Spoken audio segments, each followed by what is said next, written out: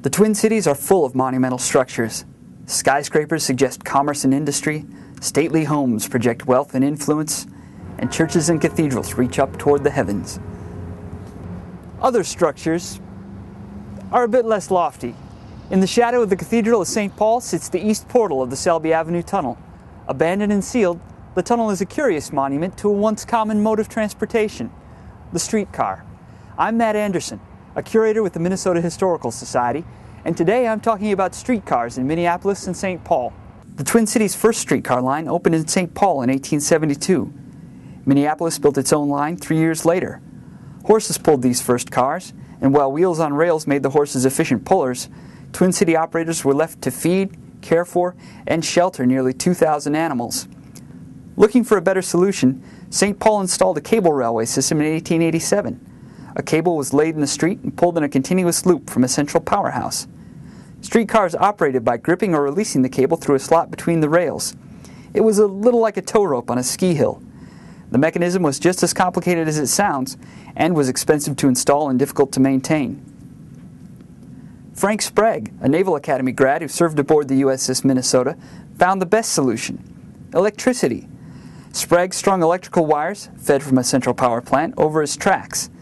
Streetcars contacted the wires through long poles with wheels that trolled along the wires and fed electricity to the car's motor. Electricity was a success, and Minneapolis and St. Paul electrified all of their lines by 1892. Well, almost all of them, and that brings us back to this tunnel. The climb up to the top of Selby Hill was too steep, and St. Paul kept a segment of the old cable line in place to tow cars up the grade. In 1906, the cable was finally replaced with a tunnel. Instead of climbing up the hill, streetcars could climb through it. The project cost nearly $500,000, about $1.4 million in today's dollars, but it cut the grade in half and eliminated the need for cable power once and for all. The streetcar thrived until automobiles became practical and affordable. The Twin Cities system recorded its highest passenger count in 1920, when it carried more than 238 million people. Ridership totals fell each year thereafter, leveled off during the Great Depression, and then climbed once again as World War II brought gas and tire rationing. The gains were short-lived, though, and riders returned to their cars at war's end. Buses moved in, and the last Twin Cities trolley left Minneapolis in 1954. The Selby Avenue Tunnel isn't the only surviving artifact. Several pieces are preserved in the Minnesota Historical Society's collections. This sign, once mounted inside a streetcar between the windows and the clerestory ceiling, was one of many ads that fought for passengers' attention.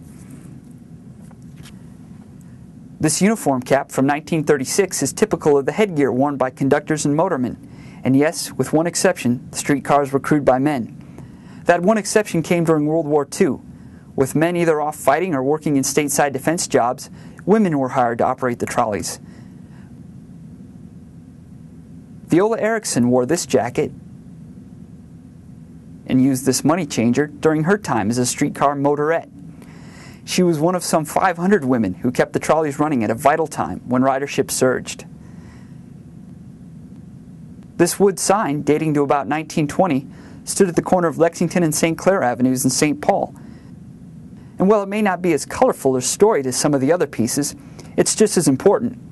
After all, most trolley trips either began or ended under a sign like this. From those first humble horsecar lines in the 1870s, the Twin Cities streetcar network grew to 523 miles. Lines stretched from Stillwater to Excelsior and blanketed every neighborhood in Minneapolis and St. Paul.